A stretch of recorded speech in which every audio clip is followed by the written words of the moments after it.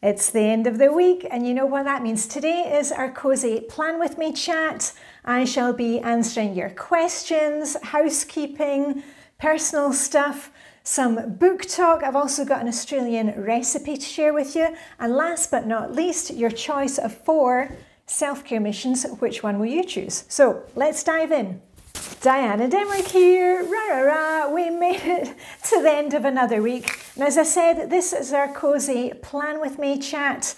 We are not working with the timer, not using the timer today, but you may like to use the time that we are chatting today to tidy up in your office, fold some laundry, do the dishes. It's your choice. Anyway, let's dive into the questions first. Just get my reading glasses on. Right, here we go. First question is from... well, actually, it's just a number, DS8. YouTube has changed the policy, so now quite often your name will come up as your email or something. So you may want to check that. Anyway, so I don't know the name of the person. Diane, do you and your family ever eat leftovers? We don't tend to eat all the food, and so can we eat that for supper the next night? I love leftovers, and often I will either cook extra so I can make it like a double portion, and then I'll freeze that for another time for me and hubby, or I will make enough of it that I can kind of turn it into something else and we'll have it 2 days later. For example, if I've got a kind of meat sauce that you would be using for spaghetti bolognese, I will probably cook double of that and then keep half of it. And then a couple of days later, I will make that into chili con carne by adding kidney beans, something like that. But a lot of the leftovers, if I don't have much leftovers, I eat those often for my lunch. Just pop them in a Tupperware tub and I'm ready to go. I can take them on the go or I can eat them here at home. So yeah, love leftovers. Do you throw your leftovers out? I love eating leftovers. Maybe your family's different. I hate food waste. Right, next question. This is from Mary Lynn Elliott. And she says, question, can you have a Hygge home and not be a minimalist home? Okay, Hygge is the art of making everything cozy, just enjoying everyday moments and taking time to appreciate what we have. Just a little, I call it like giving a little hug to yourself. And for me, the minimalist part of things goes kind of hand in hand with the Hygge thing, because I cannot feel relaxed in a home that is cluttered and too much stuff. Now, it depends on what you see as minimalist. Do you have this idea of it being a negative connotation? And I've pinned this together with some other things. I've stapled it together because I made a video on Tuesday of what minimalism looks like for me. It's cozy minimalism and what it gives to me, all the positives. And I just wanted to highlight, because you gave me your affirmations for a cozy minimalist Hygge home. And here's one from Becca Harrison. Minimalism to me is downsizing the amount of things that are not useful or that I forgot that I had. And that's really powerful, because often when we have so much stuff, we kind of forget that we have it. And we really need to clear out those things, because why are we living surrounded with all those things? Here's another one that really struck a chord with me. Username is Goldilocks and the Three Bears. Okay. My home is safe. To me, minimalism is being confident that all you need will be. It is living with trust and not a scarcity mindset. A minimalist home is clean, calm, and peaceful. My home is a reflection. Here's the really great part for me. My home is a reflection of who I am, not who I wish I was. And I know I've mentioned this before about why are we kind of keeping all these things for some kind of fantasy life that we have, instead of living the life right here and right now.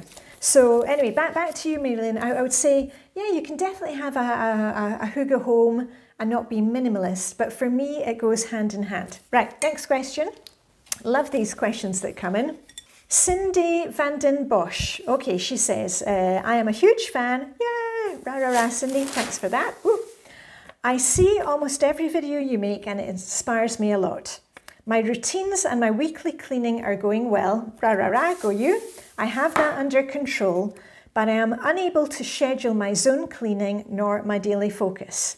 Do you have tips?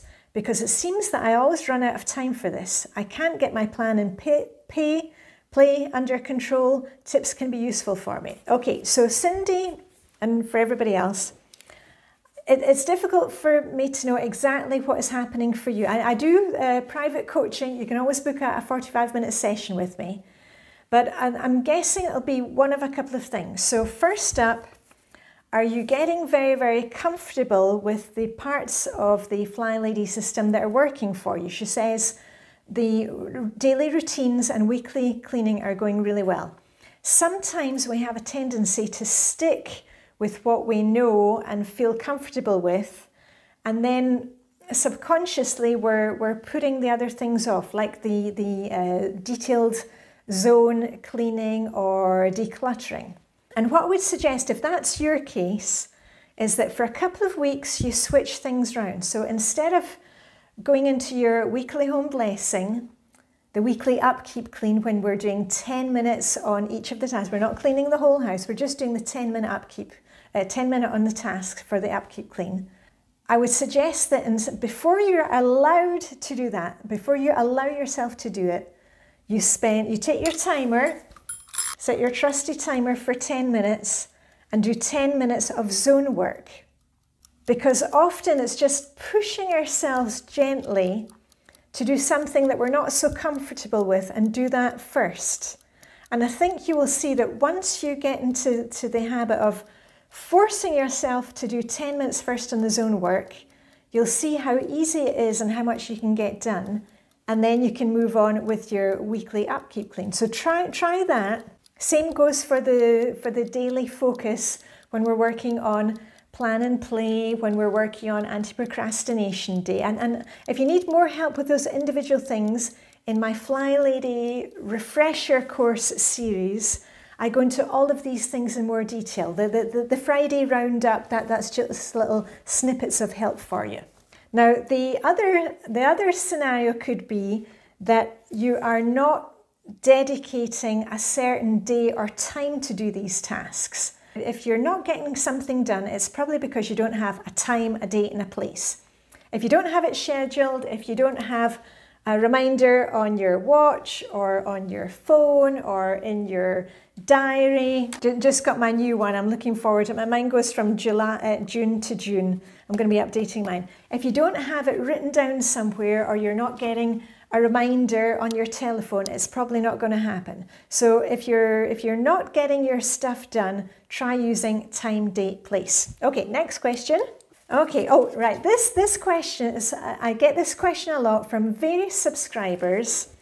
Is my friend Angela, who you see in my posts about the Blue Tits Chill swimmers or videos where you see us swimming, because we bring along breakfast, or sometimes if it's in the evening, we have a nice buffet of food.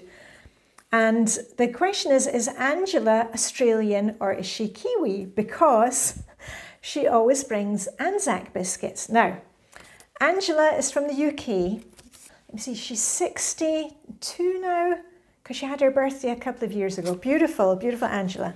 And I'm going to tell you what, I messaged with Angela yesterday. She was travelling around Australia for a month in 1999 and came across Anzac cookies while she was staying in Daintree Rainforest, which I think is in Queensland. Okay, Queensland.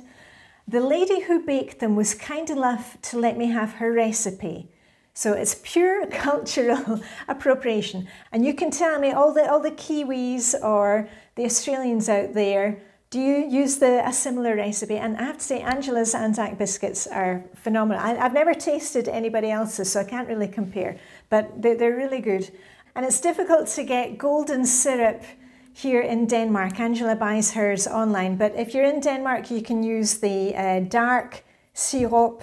It's called Mørk syrup, and you'll get a similar result. And Angela says she has been making them regularly ever since 1999. She thinks they're delicious and they are very quick to make. So there you go. Okay, next question. This is from Laurie T, and she says, love all your videos. Yeah, thanks Laurie.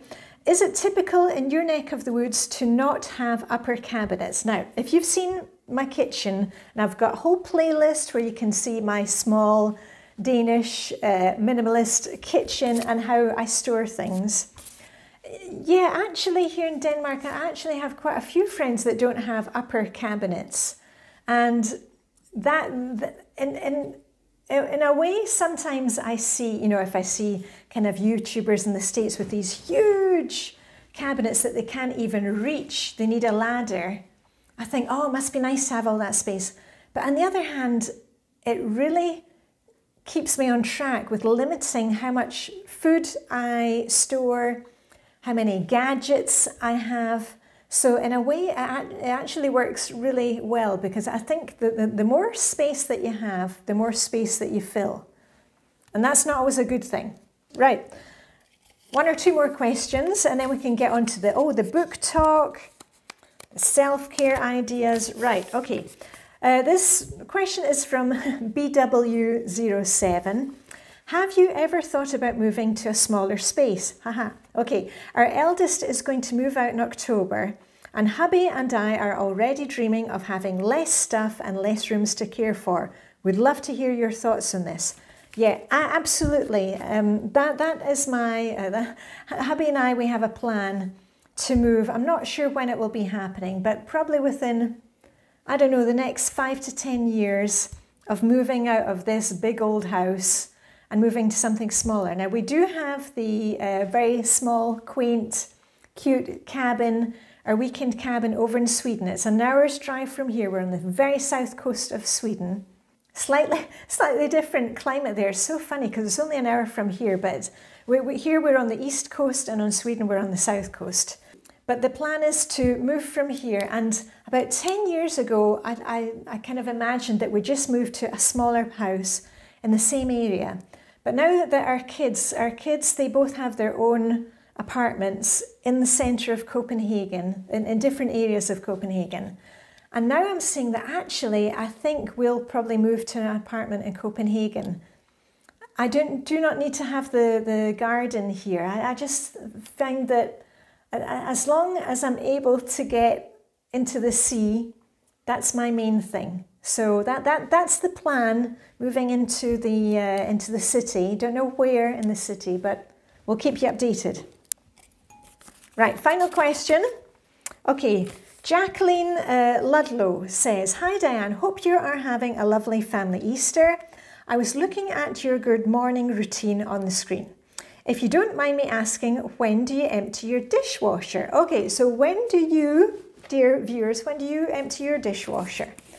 So when the kids were still at home, I would run the dishwasher every day at the same time because we were generating a lot of dishes, and it worked really well. I didn't have to think about it. It was just on automatic pilot. It was usually, it would be, when was it? As soon as we had breakfast in the morning, I would run the dishwasher, or before we had dinner. It would usually be one of those two times. And then it would be one of the kids that emptied the dishwasher. And if you have that struggle with, oh, don't want to empty the dishwasher, or if it's you, not the kids, I always say use your timer, use it actually as a stopwatch, and time yourself, see how much time it actually takes. Because often we think, oh, it's going to take 3 centuries, and it takes like 3 minutes. But since the kids moved out, it's only me and hubby here. I run the dishwasher when it needs run, when it's full. And if it's kind of almost full, I can always find a couple of things. Maybe it's a vase or the lids of the recycling bins. I can easily fill it up. And I run it when it needs done. Now, you may be different. Maybe you run it according to the electricity costs or the water costs where you live. But just find a system that works for you. And don't be afraid to change it as your circumstances change. Maybe you move to a different area, maybe family members move in with you. Change it up, find something that works for you.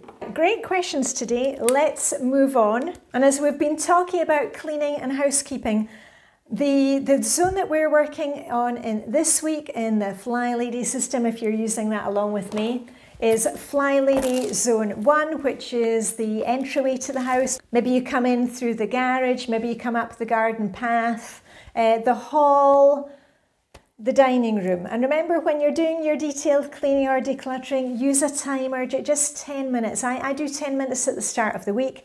If I can get a few minutes here and there after that, that's great. And next week's Flylady Zone is Zone 2, the kitchen. We've just been talking about the kitchen. But as always, make sure that you're getting your daily routines done first and your weekly upkeep clean, because those two things, they keep everything ticking over. Some quick book talk. And I finished the Reverend Richard Cole's Murder Before Evensong. I enjoyed that one. There wasn't too much happening. It's a very genteel one, but I'll probably read more of his books. The one by G.M. Mallier, which was recommended, I discovered it wasn't actually in the Reverend Max Tudor series, the one I had managed to track down from our local library. So I actually, I did not finish. I started listening to it, but it just seemed too kind of dark. So I did not finish that one, but I would still look out for the Reverend Max Tudor. I'm still trying to track down those ones. But one that I am really enjoying on audiobook at the moment, let me just get the name, A 3-Dog Problem by S.J. Bennett. Now, when I saw this popping up recently, I actually thought it was maybe young adult fiction or a children's book, but because of the cover. And of course, I know, never judge a book by its cover. Actually, it's a really fun read. It's about Queen Elizabeth at the palace, Buckingham Palace, and there's a mystery there. And it's just really, I've loved listening to it the last couple of days. Now, I'm listening to it on audiobook, and I've read the reviews of this book, which say it's a bit long, a lot of characters, difficult to follow. Sometimes when you're listening to it, if you've got a good narrator, it really helps to be able to keep track of different characters, because they're putting on slightly different accents and ages. And I have to say, the narrator in this one is absolutely brilliant. It's a British actress who I love, Samantha Bond. And she was actually Miss Moneypenny in many of the old Bond, the old Bond films. And she's got this quite kind of plummy, upper-class British voice. She's often on things like Midsummer Murders, Barnaby, Inspector Barnaby. And I love her voice, and she does a really great narration of this book. So I'm really enjoying that right now. And the other one, which I just finished on audiobook, was the Kamogawa Food Detectives. I enjoyed that, very gentle, though there's no murders in it. It's about finding old recipes, and it's about Japanese culture. So that was interesting. And one that I'm really excited about, I haven't got it yet, I haven't got my hands on it yet, but I'm first in the queue at the library, is a new Anthony Horowitz book. Now, I love Anthony Horowitz books. The Magpie Murders, for me, that was a 5 out of 5 star read. When was that? Several years ago? Can't remember the date. I love Anthony Horowitz. There's a new one coming, and it's called Close to Death. And I love his book covers. Anyway, so I'm in the queue for that. Anything that you're reading, let me know, let us all know. But, you know, I love the cozy mysteries. Those are just my best way to get some self-care. Speaking of which, let's get into your 4 self-care missions. And remember, you can choose one, you can choose 3 of them. Hopefully you'll do all 4 of them. Let me know down below. As usual, as I've said, I'm trying to get to 100,000 subscribers this year. Please like, subscribe, comment, whatever. You know what to do. Okay, here's the first mission. We've changed seasons, if not physically. We had snow the other morning here in Copenhagen. At least calendar-wise, it's officially spring here. Okay, try a new beverage, or a mocktail, maybe it's a new tea, something, you know, change up the seasons, try something new. And one that I tried a few months back was something called London Fog. Have you ever tried that? It's in a Danish cafe here, and it was called London Fog, and I thought, what on earth is that? I've never heard of it. I mean, I'm British. London Fog, for those not in the know, I think it's like Earl Grey tea served in a long glass, where it's served with lots of hot milk, and you leave the tea bag in. Who knew? And I quite liked it. And with, I think they put honey in it or something to sweeten it. Anyway, I tried it. Don't need to have it again. But hey, so try something. Try changing up one of the drinks that you're having. And I just have to say, at the weekend, the clocks went forward for us here in Europe. And I know in the States you've already done yours. And the tradition here in Denmark, the way that we remember spring forward, fall back, is we put out our garden furniture. And we weren't here the weekend because we were in Sweden for Easter. Just me and hubby, it was so nice. So I didn't have a chance to put out the garden furniture here in Copenhagen. And guess what? On Monday, it snowed. So I'm kind of glad that I didn't put out the garden furniture yet. Snow, it usually happens. So our garden furniture is going out this weekend. Anyway, on to mission number 2. I digress as usual. I'm feeling chatty today. Are you noticing that? Okay, number 2 is to go online and research some books. Maybe you can order some from your library. I've got the Anthony Horowitz ordered. I think the book is coming out the 11th of April. Or maybe grab a magazine, go to your local book exchange. Something to do with reading. Reading's always great. Download an audiobook. Maybe you've got a free subscription for something, for an audiobook. Okay, number 3 is to do some exercise that you don't have to commit to. And what I mean by that is like go for a bike ride or go for a walk or try the machines at your local gym, but don't have the feeling that you have to commit to it, okay? Because sometimes it's quite nice just to do something different or try something new and not say, oh, I'm going to go out for a bike ride and I'm going to do it every morning in the spring. Just do something, but know that you don't have to commit to it, okay? Because sometimes that kind of takes off the pressure and lets us try something new. So an exercise, but don't commit to it. And number 4, because we are changing seasons, hopefully. At least we've got sunshine here this morning. There wasn't sunshine earlier. I've been down for my skinny dip in the sea with Vibeke and Helena, and it was cold and dull. Anyway, the sun's out now. Mission number 4 is to try some of the new trends that are coming with clothes. Change it up. Now, a wee word here. On Wednesday, I did a live broadcast together with Carol Tuttle. I was a special guest in their style school, which they're running this month. If you're a member of Dressing Your Truth in Lifestyle, you've probably already seen the video. We did 1 hour together and we were giving tips about putting outfits together, decluttering in your closet, in your wardrobe, how to add some of the recent trends. And I've got the footage from Carol, so I'm hoping to put that here on my YouTube channel next week. So look out for that. I will give you access so you can see the 1 hour video. We really, there's so much in it. You'll get a lot of inspiration. And there are lots of different trends that you can dive in. Preppy look, girlcore, florals, coloured jewellery. That's not really my thing, but who knows, I'll give it a try. Wide leg trousers, crop trousers, maybe there's something there you can try. So I'm wearing a little piece of flowery thing today. Girlcore is very in, anything very feminine, lace, pink, lots of pearls. So see if you can put together a new outfit with a kind of little nods to the trends. Not telling you to buy anything, we don't need to be buying anything new, but just use what you have in your wardrobe. As Carol said, stay updated, not outdated. Right, so 1, 2, 3 or 4, what are you going to do? I'm going to get cleared up here. Hopefully you have been folding some laundry or you have been doing the dishes, empty the dishwasher while we chatted today. I shall see you next week, and all I've got left to say is live long and prosper. May the Danish Hygge be with you. Hopefully some sunshine coming your way. And if not, if you don't have sunshine, make your own sunshine. And I shall send you off on your merry way with a rah, rah, rah. Okay, bye for now.